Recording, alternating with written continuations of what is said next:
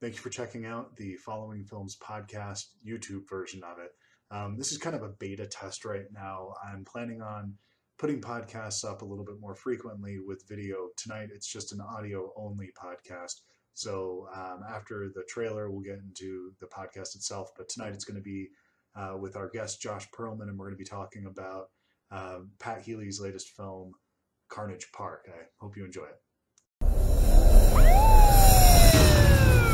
Well, howdy. What you doing out here? A couple of fellas decided to hold up the farming bank. Whoa!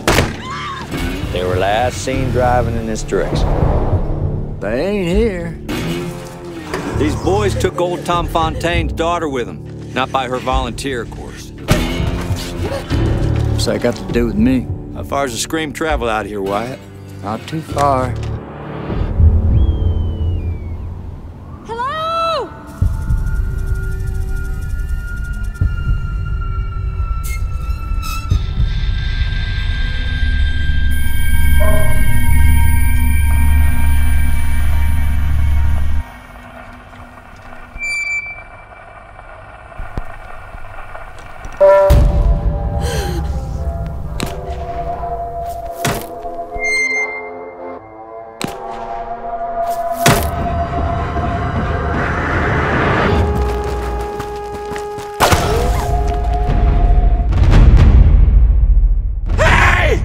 I know you're there!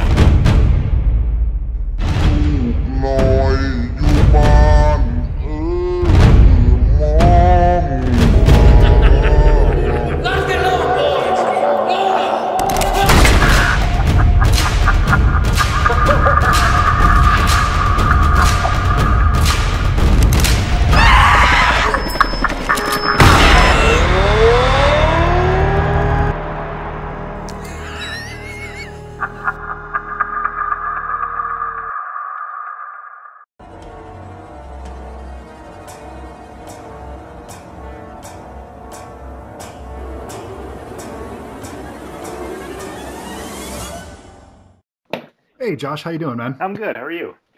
Doing really well. Thank you for taking time out of your night to do this, man. I appreciate No it. problem. Thank you for asking. I appreciate it too.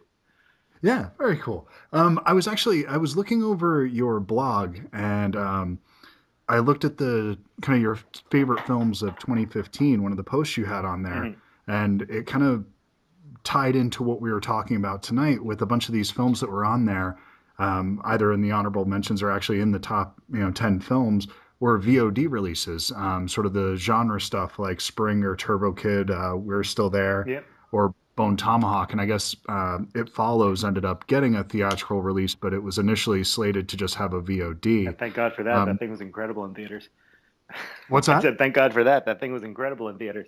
Oh, God, yeah. It was easily one of my favorite films of last year. And in fact, Bone Tomahawk as well.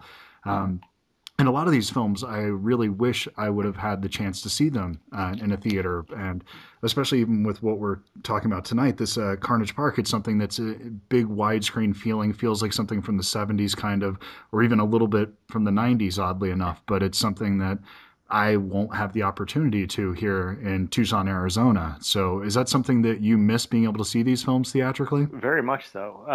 Bone Tomahawk is actually a really good example of that too, because that was a gorgeous movie, and I would have loved to have a chance to see that on the big screen. But, ended up seeing it on VOD like I'm sure most people did. Right, exactly.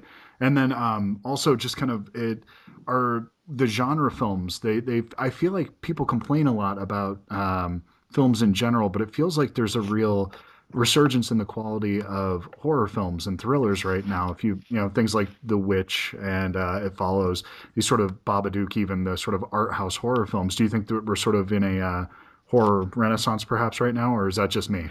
I don't know if I'd say renaissance, only because I don't feel like horror ever really got to a point where there wasn't there wasn't good stuff out there. So often people say, oh, this is the worst year for horror, this is a terrible year for horror. And then when you look at what actually came around that year, there's always some great stuff out there. It's just a matter of finding. I think a lot more of it is going the VOD route these days. But I mean, I don't think there's ever really been a point where horror was dead, as much as the naysayers like to say so. And is that some? Well, I kind of when I what I'm referring to, there was a specific time that I think of in the '90s, sort of the after effects of Scream, where while that film I enjoyed, there are all sort of the copycats after that. These sort of self-aware, ironic films that came after that. It really was a downtime for horror film for me. I felt like, and then there was a period where everything seemed to be a Japanese remake for a little while, and I don't think that we quite do those well here. That's only because we don't. Um, but that's yeah, that there's validity to that. But I think even there's still some gems out there that I mean, even while everything seemed to be a J horror remake, there was still stuff like Session 9 and things like that that came out that Sure. I mean really like are gems that are still in fact still underseen, unfortunately.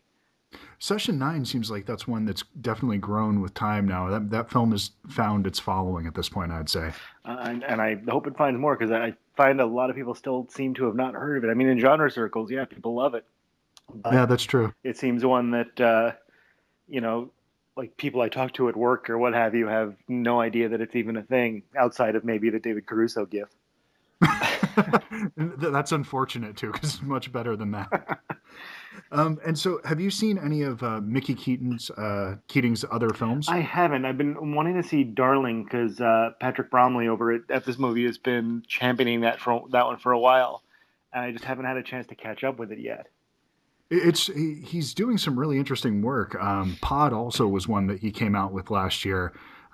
He has kind of, it seems like he keeps pulling some of the same actors over and over again, like Larry Fessenden, who was also in We Are Still There, are Still Here rather, and he's in Carnage Park is in most of his films, it seems I, like. And I was there's I was actually going to go say on. that this was originally supposed to be talking about Carnage Park, but I really think it's just an excuse to talk about Larry Fessenden's Fringe Jacket. Yeah, I've kind of I'm a huge fan, I think he's and I terrific. feel and he's one of those guys I've just discovered in the last couple of years, and he's been around forever. It feels like if you go back and look through his IMDb, there was just a re-release of River of Grass that I caught this year, and it was phenomenal. It's a great film, and he just, I unfortunately, I kind of think he kind of got pigeonholed, and people think that he's just doing this Jack Nicholson impersonation, but he's so much more than that. He's such a really interesting Yeah, actor. he's terrific, and he's a really smart screenwriter and director as well. His Scream Factory just Yes. put out that terrific box set of four of his movies, and it's really solid. There's so much great stuff there. What are the films that are in that It box set? was Habit, Wendigo, Last Winter, and one that I'm forgetting. Fair enough. I can look that up, figure that out. I'm walking over to my shelf as we speak because I know I was just looking at it earlier too. I rewatched Last Winter last week, which is not a favorite of mine of his, but it's a movie that has something to say, which I always appreciate. and that's sort of the best horror films, genre films. I think are ones that do have a little bit more on their mind than just the gags. And that's the thing Um, is, even when it doesn't quite work out, which in that case it sort of didn't, it's still, I mean, there's something about just the passion that he brings to it that I really appreciate. Absolutely, I couldn't agree more. And this one, it's just the supporting cast, like someone like Alan Ruck. It took me about 10 minutes to figure out where I knew him from because I'm not sure I'd seen him in a little while. And did you have the same reaction, or were you right away just, oh, there's Cameron? I went, hey, there's Captain Harriman from Star Trek Generations, but Okay, fair enough. but sure, Cameron too. Well, I assume that, I mean, there's other ones that are in there that do stand out, but that's probably the go-to for most people. And unfortunately, I've never seen Star Trek Generations, so I don't know that that's unfortunate. You might want to keep it that way. fair enough. And No telling was the other Larry Fessenden movie on that set, by the way. I haven't seen that. How is It's that? good. That's actually one of my favorites of his. It's something special. Okay. And with this film, how did you? Is this just something kind of you discovered this weekend when you were looking through stuff that was coming out, or you'd been looking forward to this one? This was actually mostly thanks to Twitter because I saw a few people mention it because of Pat Healy, who is just the best. He's great. So that alone made me want to seek it out. He's one of those names where as soon as I hear Pat Healy is has a decent sized role in something, I know that's something I'm going to want to see. Yeah, I had the chance to talk to him about Cheap Thrills I, I about a year and a half I ago. listened to it today. Actually, it was Oh, great. did you? Yeah. Oh, yeah, he was a really good guy, and he actually ended up talking a lot longer than I would have expected because it's, he's definitely above doing a show like mine. So it was a really nice guy, really generous with his time too. And he spoke very well. It was I particularly appreciated when you talked to him that you really let him talk a lot. Like it wasn't just a lot of people tend to steamroll over whoever they're interviewing, but he really got to say his piece, and it was great. It actually made me want to rewatch Compliance, which is a movie that I really really liked and never wanted to see again until now.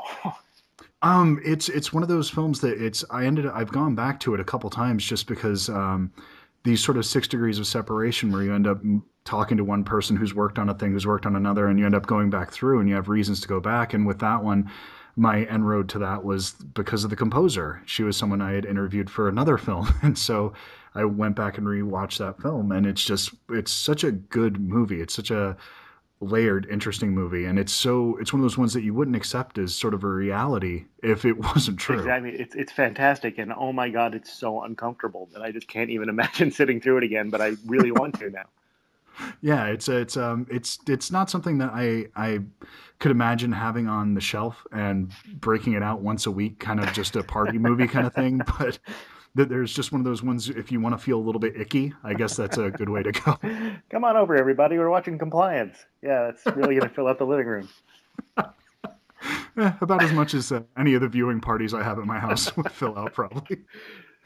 And so, You'll just what get were your people saying, initial? "Well, at least it's not Star Trek Generations." I don't even know if I could. I don't know any Trekkies. I don't have any. I'm not sure. I kind of gave up after part two, I think, is where I tapped out. But so with Carnage Park, what are your thoughts on the film? How do you think it stands up sort of to the rest of the films you've seen this year? What are your initial kind of thoughts on it?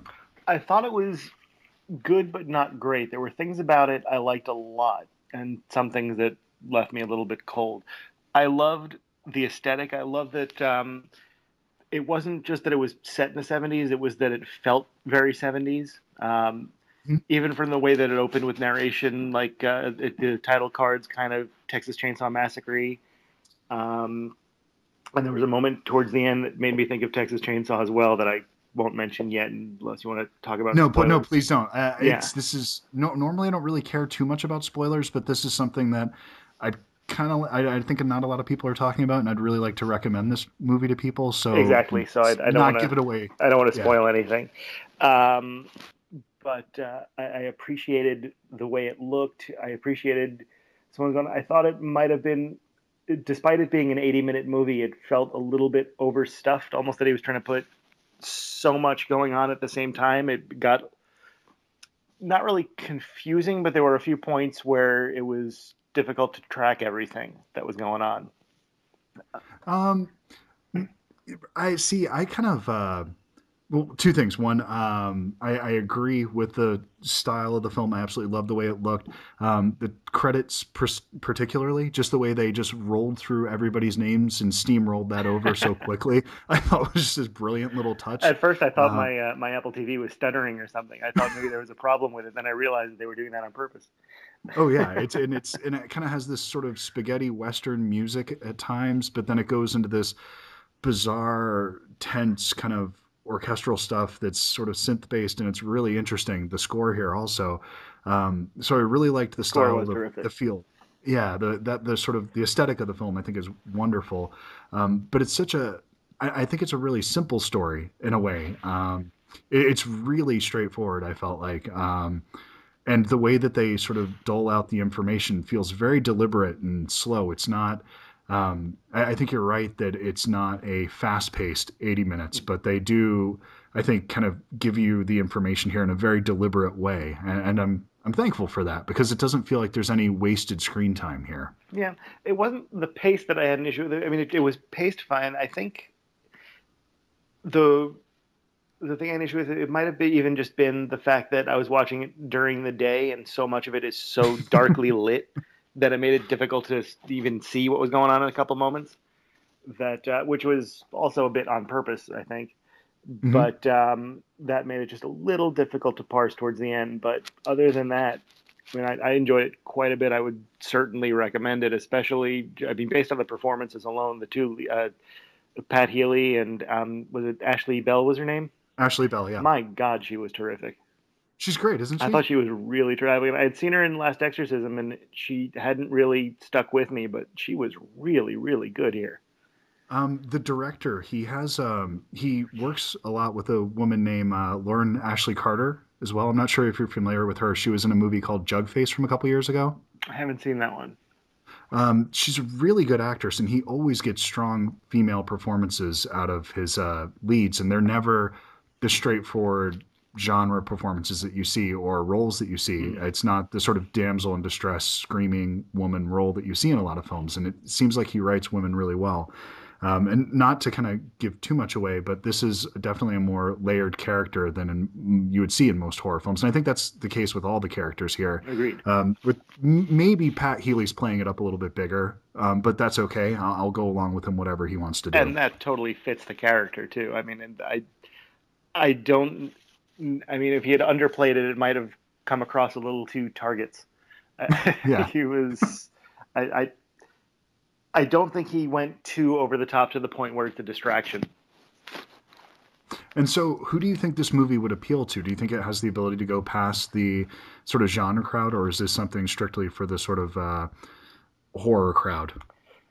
That's hard to say because I've seen people, which seems to be a refrain for a lot of movies this year, saying that it's not a horror movie, which I disagree with. I think it's very much a horror movie. Yes. But then again, I see people saying that about The Witch, and I have no idea why people are saying The Witch isn't a horror movie either. I mean, it's about an actual witch. Come on. Okay, so I think that any time that a film is good, they don't want to call it a horror film. Once it elevates above sort of the normal genre tropes that they're used to, critics especially, they're uncomfortable with saying they liked a horror film because they assume that only slasher movies and it's sort of playing into the most base ideas there, and that they're going to be discredited by enjoying a horror film. And at the same time, I kind of hate that opinion because they can only appreciate sort of the art house stuff like The Witch, and that's a damn shame. Right, and from critics, I almost understand it, but from genre fans, I don't get it when they start saying that something like The Witch isn't a horror movie or like Carnage Park isn't a horror movie. I don't know where the line is for them, and I don't know. It's just a mentality I don't understand. Why not embrace this terrific, couple of movies? I think it's because they're the type of people that they don't want to hear the band's new stuff when they go out. And so they have very limited expectations of what they want horror to be. I kind of see it as a really wide canvas that you can do a lot with. And so, there's plenty of room in there for something like Friday the 13th, or there's also plenty of room for The Shining. And so those are two films couldn't be further apart as far as the quality of the film that's made or what you get out of those movies, but they're still both horror films. And they do both have quality sweaters. They do have really quality sweaters. Although I have to go with the Apollo one from The Shining. Absolutely. If there was one that I was going to. Okay. Yeah, I couldn't disagree there. And so. Sorry, Mrs. Voorhees. And I hadn't read that because I tend to avoid people's opinions till after I've seen the film, and I just watched this today. So I wasn't aware that sort of the horror crowd is dismissing this film. That's a shame. Because this is a really good movie. Might not have worked 100% for you, but I really dug this one. This is one of my favorites of the year so far, as far as a gut reaction to it. That'll take a little while to settle in, but just from today, it feels like one of the more satisfying experiences I've had. And it's one that may grow on me in future viewings. I mean, I certainly didn't dislike it at any point. I mean, I very much liked it. It just wasn't quite a home run for me, but it's a movie that I'll definitely give another shot to. Okay. And what would be the films that you would say were a home run for you this year? This year, well, The Witch was one. Sure. The Witch knocked it out of the park for me and is the first horror movie I've seen in a while that legitimately scared me, which was a nice touch. That's helpful. Yeah. Um, I'm trying to think what else even came out this year. I'm ill prepared for such a question. I think probably one of the more underrated films of the year, which is so bizarre that a film by Linkletter would be underrated, but everybody wants some. Is one of those ones that nobody seems to be talking about, and I thought that was a great movie. Yeah, unfortunately, I haven't had a chance to see that yet, but I'm a big fan of his, so I definitely want to check it out. Yeah, you would expect after sort of the after the love that Boyhood got that usually when you're post Oscar, the next one that you step up to the plate with, people are paying attention to it, but no one seemed to care about a baseball movie from him. Hmm. The other one that really stands out to me from this year was Green Room. Oh God, yes, That was that's such a really fucking terrific. great movie. Yeah, it is. That's one of those. Have you seen his other stuff? The director with Blue I saw Blue Ruin, Ruin. Yes, and have you seen Murder Party yet? I did. That was a lot of fun. That's he has. There's a he's probably one of the most interesting directors working right now with his ability to pace a film. The way that he introduces stories Hmm. is unlike anybody else I think working today. That's a good point. Yeah, he's in fact, particularly in Green Room, I thought it was handled really well because the way the tension builds in that movie is very different from if anyone else had been handling the same material. I think it could have gotten away from them, which it didn't from him. I think he really built that up nicely. And do you have any? For me, there was a lot of things in that movie that sort of hit close to home because I grew up listening to punk rock music, and I knew a lot of kids like that. Mm. And so as soon as he said, "I have a really bad idea," and he goes into sort of "fuck you, Nazi skinhead," it's the Dead Kennedys. I knew exactly where they were going with that, Right. and I was so on board with those Oh kids. yeah, absolutely. There's another movie I just saw. It's on Netflix. I'm not sure if have you seen a movie called They Look Like People? No, it's another one I've been hearing about, but I haven't gotten a chance to catch up with it yet. Do yourself a favor, check that one out because that's one of those little sleeper movies that I think really needs to find an audience because it's one of the smarter movies I've seen in a long time where it doesn't give you the ending that you think you want and you're much better off for not getting what you wanted. Hmm. Do you know what I mean when something is a movie sort of goes against where you want it to go and where you expect it to go, but then you realize you're working with someone that's a lot smarter than you, and there's a reason why they're the one telling the story. That sounds fantastic. All right. But then, so just kind of with Carnage Park here, this is, I think, one of those movies that it might grow with time, but I worry that this is the type of movie that's not going to find its audience. It is going to end up just disappearing to Netflix in a couple months from now. And if it doesn't have a good poster, it might not rise to the top of people's queues, and they'll get this confused with a lot of other stuff. But is this something that you would put on sort of the level of a Starry Eyes? Oh, and Starry Eyes is terrific. I think I liked Starry Eyes more, at least initially, to a point where that's one that I really want to see championed and I really want to see people noticing. Mm-hmm. Kind of like a Cheap Thrills a few years ago was the same kind of thing where Yes. it seemed unfairly dismissed and people didn't really know it was out there. And man, does that deserve an audience. God, yeah. This one, I don't know that I feel that strongly about it to that point, but maybe after another viewing or two. Is this something you think you'll go back and rewatch, though? I do, definitely. Even if just to watch, the two leads do what they do again. Because Excellent. that's the kind of thing that really hooks me into a movie like this is just kind of watching them work and seeing what they do with their characters. Mm-hmm. And I think on the basis of that alone, I'd happily watch it again. And so, where would it? Where would you kind of? God, I'm kind of like losing my thought here. Sorry. If you were thinking about writing about film, is this something that you would take the time to sit down and maybe spend a little bit of time to write about? Because I know you keep up a blog and you do posts every once in a while. Like, Is this something? Keep up might be pushing it a little bit. It's been a while since I've posted anything. Yeah, I mean, it's something that I would love to. Okay. Excellent. It's something I've been trying to dig into. It's just a matter of finding the time. To finding the time to do it. Yep. Yeah. And there is another question I have because on Twitter you go by Dr. _David_Banner.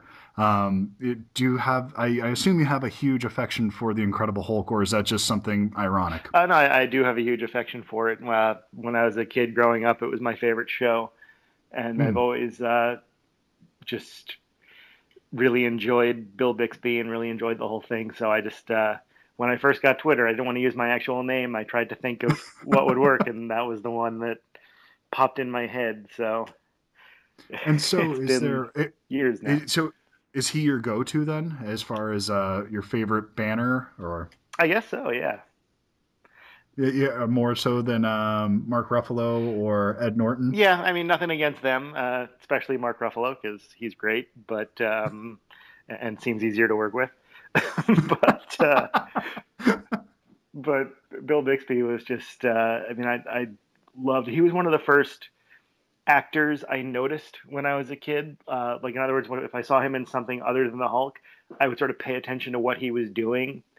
Hmm. And he was, like I was just saying about Pat Healy, like watching the way he kind of approaches material. I had the same Yes. sort of feelings about Bill Bixby. So he was one of the first people that really sunk in with me that way. Okay, so if there was one thing outside of the Incredible Hulk that you could recommend for somebody, because that's the only thing I know from him, what should I see of Bill Bixby's? The Magician was great. It was a TV show that did not last terribly long, but he was great in it. It's just well, he plays a magician. That's all I'll tell you. Okay, is that from the 80s also, or is this 70s. 70s? Okay. All right, fantastic. I'll give that a shot. And so, where should I send people to find more of your stuff online? Well, I've got my blog is at mushnicksflorist.blogspot.com, and And that's a Little Shop of Horrors thing. yeah, it's just my grandfather who passed away a few years ago. His name's Seymour, and it Uh, was just sort of a running gag in our family. All the Feed Me Seymour stuff. That's what when I started the blog, it was really because of him. So I named it for him and decided that Mushnick's Florist would have to be where Seymour can be found. So nice. And what? Just one last question here. What led you to start writing about movies and kind of being centered to that online and kind of wanting to have that conversation with strangers? it's always been what I've been passionate about ever since I was a kid. I had a friend who was when I was about 12 or 13 was a big, he was a subscriber to Fango and just really into horror movies, and he kind of showed me how that can be and showed me like got me into movies and got me into Fangoria and that kind of stuff. So horror movies in Hmm. particular have always been the passion. Excuse me. Well, no, you're fine. What is it about horror films though? Is it the gore? Is it the sort of the seeing something that's maybe a little bit dangerous when you're a kid that you're not supposed to be It's watching? never really been the gore. It's more been that sense of the way they can kind of control you, the way they can manipulate an audience and really like Hmm. suck you in like no other genre. And the main thing was the fandom was actually a big part of what got me into it. Because when I went to my first Fango convention, which I think I was 15, Hmm.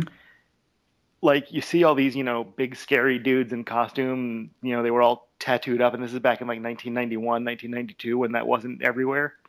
Oh, I remember.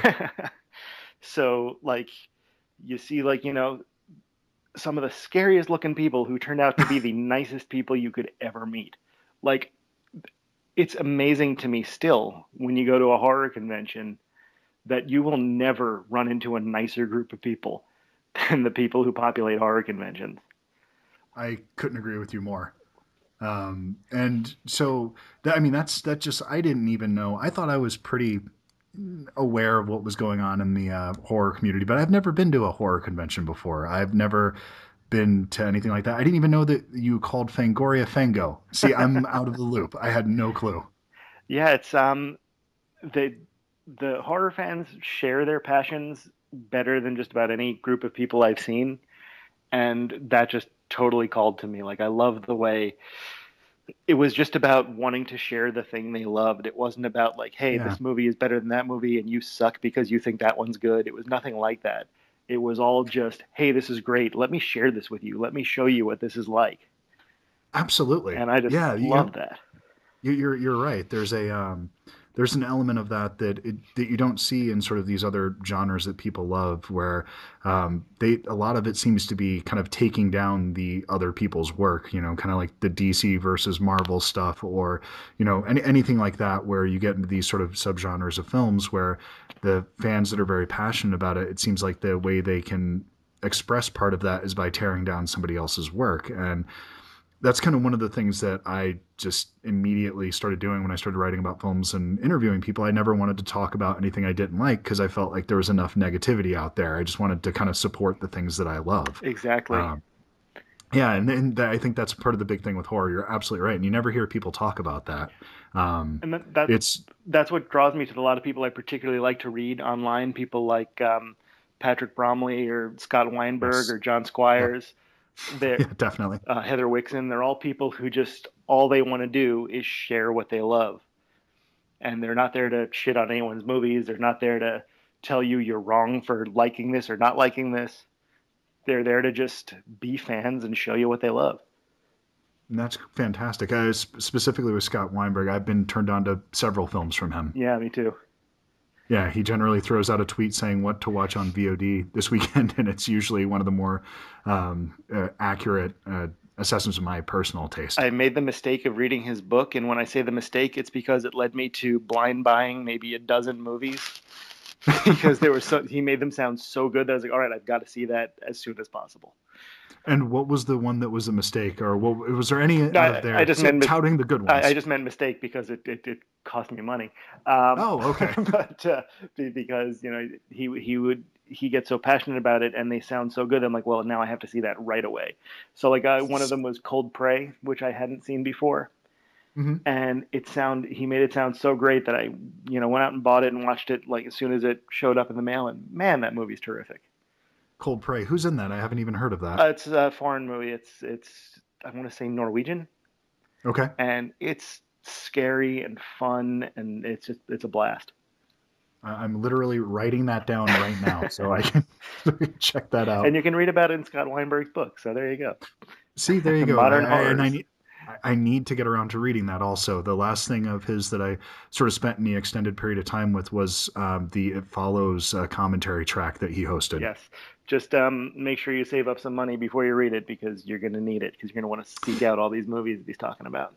Yeah, that happened with a couple of books that I've read about old school horror films and reading about the stuff that got Joe Dante working. There was a book called Shock Value, I think it was, where it kind of interviewed a bunch of, okay. So, and it kind of went into the stuff that got those guys to pick up cameras. And I went back trying to see it. And a lot of that stuff, I think there's a disconnect for me because I'm a little bit older now. I'm 40, but when I was first getting into those movies, that's, 2 generations removed. And it feels like that might be kind of the old Western stuff doesn't do it for me the way it did for those guys. Right. And a lot of stuff is of the era, you had to have seen it in 1978 or in 1985 for it to really resonate with you the way it did with them at those points. Yeah. Okay. Well, cool. Well, thank you so much for taking time out of your night to do this, man. I really appreciate it. Thank you for the offer. It's been a lot of fun. Yeah.